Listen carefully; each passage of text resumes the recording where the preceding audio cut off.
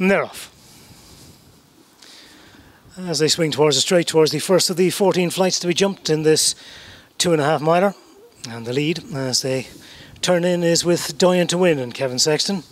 As they make the run towards the first flight, Doyen To Win with Loup De Tallane just not at fraction on landing on the inside, disputing second with Fox LaBelle and Crimson Chief. On the outside, the big white face of Champagne Vacation as they jump flight number 2.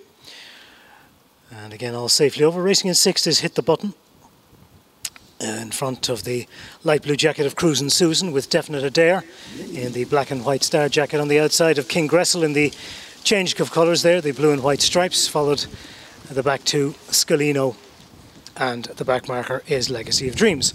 So on to flight number 2 and over it. Fluent jump in front by Doyen To Win, lands with a lead of a couple of lengths. Over racing in second is Loup De Tallane, who's on the inside of Crimson Chief and Fox LaBelle, followed towards the outer by Champagne Vacation, ahead of Hit the Button, as they continue the run towards flight number 4. Behind Hit the Button races King Gressel, who's in front of Cruisin' Susan. On the inside of Definite Adair, who's lost its early pitch. The back two are Scalino and Legacy of Dreams. So quite a well strung out field. Head into the back straight and head towards flights 4 and 5 with Doyen To Win. Keen in front for Kevin Sexton, leads by about 8 to 10 lengths. From Crimson Chief, races second on the outside of Loup De Tallane. A couple of lengths then to Fox LaBelle 4, a length to Champagne Vacation, the top weight in 5. Another length then to Hit the Button as the chasing group just begin to tighten up a bit more, followed by King Gressel, Cruisin' Susan on the inside of Definite Adair. A length and a half to Scalino, and the back marker as they jump flight number 5 continues to be Legacy of Dreams. On to number 6.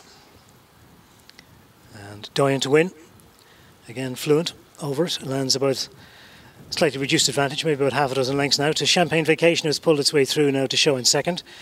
Third on the outside is Crimson Chief, followed by Loup De Tallane and Fox LaBelle 4 and 5. 2 lengths then to Hit the Button, who's in front of Definite Adair on the outside of King Gressel. A few lengths then to find Cruisin' Susan, Scalino, and the back marker continues to be Legacy of Dreams. So continue on the run towards the turn into the straight for the second time. And no change in the order, with Doyen To Win and Kevin Sexton in front by about 3 lengths or so to Champagne Vacation and Sean O'Keefe in second. On the inside is Loup De Tallane and Gavin Brouder, who's followed in 4 by Crimson Chief in the hands of Kieran Buckley, as they come to the first of the 2 flights in the straight, flight number 7 on this occasion. Behind Crimson Chief, 3 lengths then to Fox LaBelle and Simon Torrance, who's in company with Hit the Button and Mike O'Connor. Definite Adair is next for Jordan Gainford as they jump that 8th flight, who's in company with King Gressel and Niall Moore. And behind King Gressel races Cruisin' Susan, who's in front of Scalino, and getting a little bit detached at the back of the field is Legacy of Dreams and Jack Foley. On to the final circuit, 6 flights left to jump as they come to the first of the flights on this last circuit, and the lead continues to be held by Doyen To Win, lands 3 to 4 lengths in front of Champagne Vacation in second.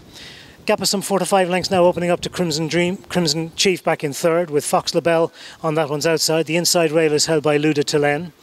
They're followed by Hit the Button and Cruisin' Susan, with just in front of that King Gressel, Definite Adair on the outside, a few lengths to Scalino, and an ever widening gap back to the back marker Legacy of Dreams. At the flight 5 from the finish and over it, Doyen To Win has re-established his advantage and gone on now by, in fact has probably a bigger advantage now than it's had at any time at any point of the race, about 15 lengths clear of Champagne Vacation in second, Loup De Tallane third on the inside of Fox LaBelle 4, 3 lengths then to Crimson Chief, Hit the Button, King Gressel, Cruisin' Susan, Definite Adair, a few lengths to Scalino, and beginning to get tailed off now is Legacy of Dreams. But halfway down the back straight, inside the final 3/4 of a mile, and racing towards the flight, which is 4 from the finish.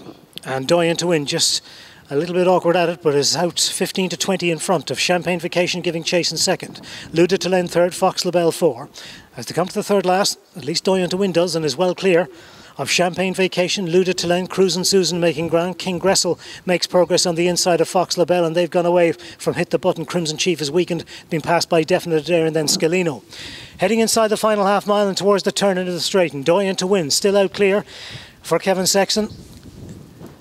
And no sign really of the chasing group making any inroads into the lead at this stage. Is about 15 to 20 lengths in front of Champagne Vacation, Fox Labelle, Cruise and Susan, King Gressel next. Loup De Tallane has dropped back, but racing towards the turn of the straight. Doyen To Win.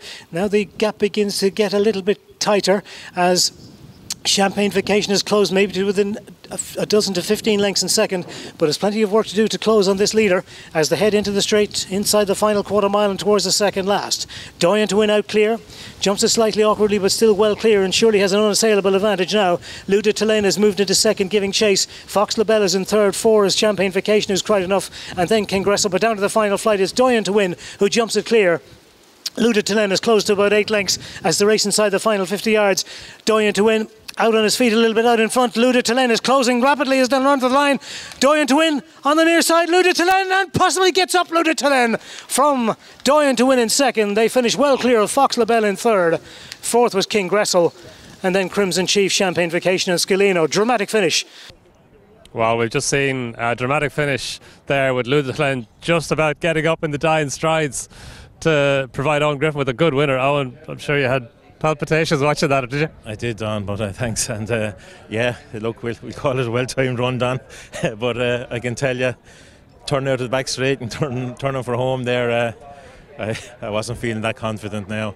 But look, it was great. I mean, it was an exciting finish, you know, but Christ, coming down to second last, you couldn't see, and it looked like the leader had slipped the field. But you know, this track here, since they switched around, it's a staying track, and it takes a lot to get up home there from the turn for home. And once he hit top gear there, he was flying. But look, he was in front where it mattered anyway, so we were happy and delighted for the owners, because this horse has had a whole series of little niggly problems there over the last 18 months or so, and it would have been very easy for them to pull the plug on him, but they've stuck with him. And to be honest with you, they've spent a lot of money on him, veterinary fees and that, and as I said, it was a whole heap of just little niggly things, but he was on antibiotics and medication for a long time, and I had to pull the plug on him and give him a good break.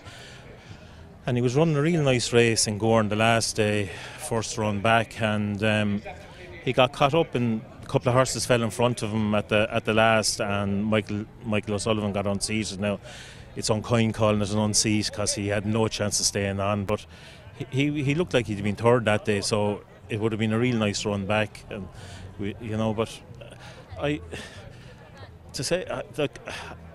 the horse was in super. He was jumping out of his skin at home, but was afraid of my life at the ground. And look, it was obvious he handled it all right now, but we just didn't know whether he handled it or not. But look, it was great anyway, it worked out.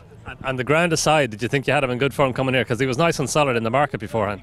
Oh, look, he was. I couldn't, be honest, I couldn't see him being beaten if he handled the ground. Yeah, and he's leaping out of his skin at home. So look, it's not too often, you'd be that confident, but like, he was in super order. And look, sure, hopefully he can go on now and pick something else up. And on the positive side, like, he showed a really good attitude, because once he landed over the last, you could see him, he was really willing, wasn't he?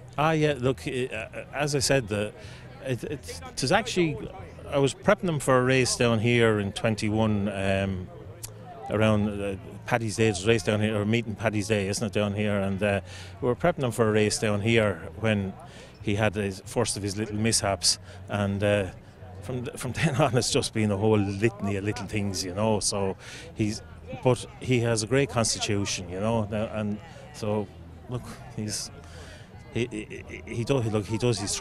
tries his heart out, and as I said, look, he's jumping out of his skin at home, so I said we'd run him even though I wasn't confident about the ground.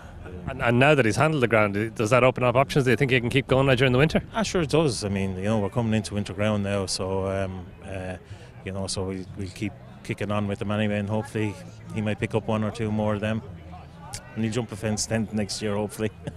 And do you have many in there for the winter run? Look, we have 15 in training, but there's 6 there that are ready to run, So look, we've small numbers, not like what we used to have a few years ago now. But sure, look, we're enjoying it and keep the head down, and you never know what's around the corner. A few more of those with good tonics. Yeah, so look, really enjoy the wins now, you know. So yeah, but sure, it looks great. Yeah. Well done. Okay, thanks very much, Don.